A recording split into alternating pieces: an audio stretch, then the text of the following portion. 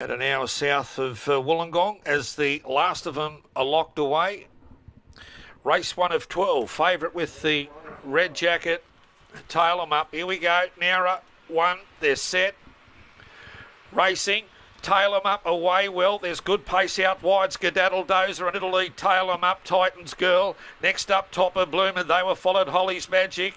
Getting back was Theo with Dig Deep Sully. Top corner, Fave consumed or assumed control. Tail them up and has cleared out. Holly's Magic and Skedaddle Dozer battle out the minors, but Tail them up from Skedaddle Dozer. Third home, Holly's Magic, and Topper Bloom made good yardage for fourth.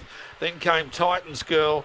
Further back to Dig Deep Sully, Libra's Girl, Holly's Magic, and the opening favourites cut it out in 20 and 8. Too good. Tail them up for Peter Mantek. Punters right on cue there.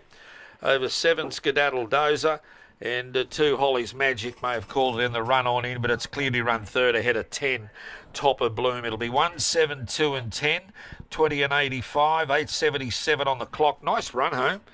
Just ducked back down to the rail and has put a 12.08 on the clock. 3.5 by 2 1/4. 3.5 by 2 1/4. And the winner there, Tail 'em Up. Fernando Bale, Ben Kenny Chick for Peter Mantak, Dave Smith in ownership. The runner-up, number 7, Skedaddle Dozer, Mark Suttle, Zulu Zoo, Sipping Carry. And third going to 2 checks, Holly's Magic, Ken Markham for Monique Nets.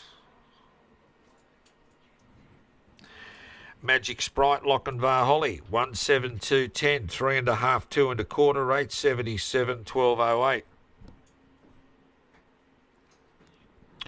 Well, Tail 'em Up was heavily crunched late, 270 to 250, and then all the way into 220. And Totes mirrored across the same there at the $2.20 as well. It's won pretty easy, to be honest.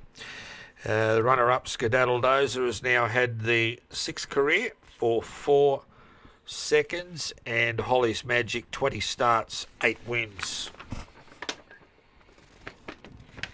Race 2, Oh So Classy on top here, the favourite.